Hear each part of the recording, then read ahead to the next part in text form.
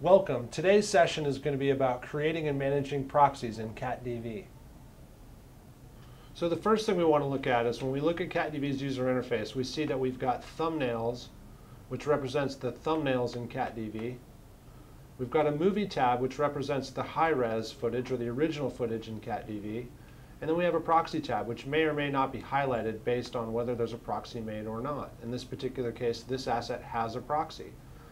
If I click on this asset down here below, this actually P2MXF file, we can see that we've got our thumbnails just like normal, and all assets, unless you turn off thumbnail generation, are going to have thumbnails.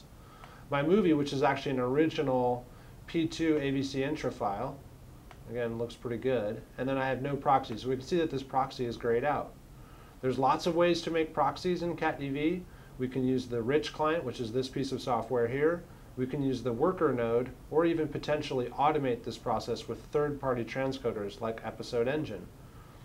In the case of this CatDV client, I simply select the asset I want to make a proxy of and click on Build Proxy Movies. And it's going to go ahead and actually make a proxy of this movie. I've predetermined this to be a specific codec and also burn-in timecode. Simply click away, click back on the asset, and we can see now the proxy tab has been highlighted for this asset. I click on it and we can see my burned in file name and my burned in timecode, and I can play my asset right here in CatDV. What's important about this is that these proxy files become available on the web. So if I go to CatDV's web client now, log in, go into the same test catalog, test project, and we'll see that the assets that I've created proxies for are going to be playable in the web client. If there's no proxy, then they're not going to be playable. So for example, if I click on this Magnificent Destinations, we can see the play button does not pop up, and this is not really playable. But if I click on Collins Street, suddenly this play button appears in the web client, and if I click on this, I'm going to be able to play the proxy here in the web client. So now we're going to make a proxy with the worker node. So I've created a status that is very simple. I simply select an asset that I want to make a proxy of. I mark this status field with Make Proxy.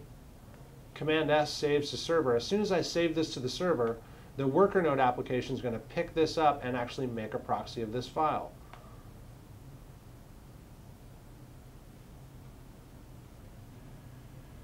Wow, it already completed. And now I've got this asset with a proxy file, and we're going to see the burned in file name and timecode right there. And of course, if I go to the web client and click on this asset, there's my proxy. I think the best way to pick it up is experience. So that's a very brief demonstration of how easy it is to make proxies in CatDV. When we talk about managing proxies, I just need to show you a couple of simple things. CatDV uses media search paths. In the preferences, we can see that I have a very simple directory for my proxies. When we talk about creating proxies in the web client, the settings are very simple.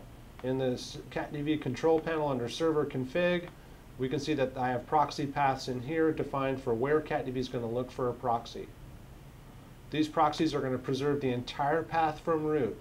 So be sure to have your files and folders well organized before you start the proxy process. Thanks for joining us on this demo, and be sure to check us out at jbna.com.